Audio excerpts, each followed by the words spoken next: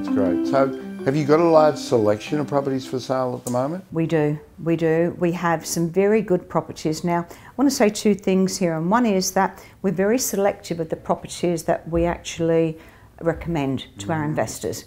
The properties that don't make the grade, that we're not happy to recommend, we sell those to the local market. And it's only the best properties, the best performing properties that are getting a good yield that will actually go into the international market. So these are properties that have been well maintained, well looked after, they're high performers, they've got a good track record, and they've got stable tenants. Yeah, and I know we've sold multiple properties to particularly some of our clients, and they've gone on to reinvest and reinvest. Yes, correct. We get a lot of that happening.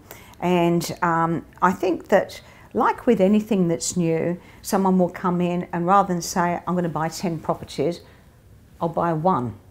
And they'll just see the process, which surprises them of how simple it is and the ease of getting into an investment in the US.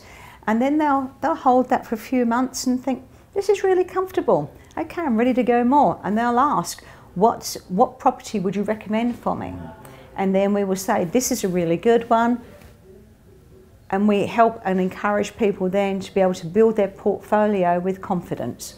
Right, and you know, I suppose if I'm here in Australia, you're there in Atlanta, you know, 24 hours to get there.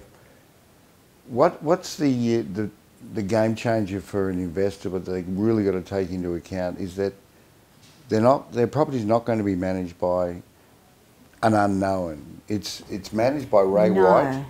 That's right. And they can pick up the phone and ring myself or whoever here in Australia or myself. Yeah, and we take particular care. Absolutely. Same as we do here in Australia. Absolutely. That the client comes first, that is an investment on their behalf, and we accept the full responsibility that comes with managing that investment.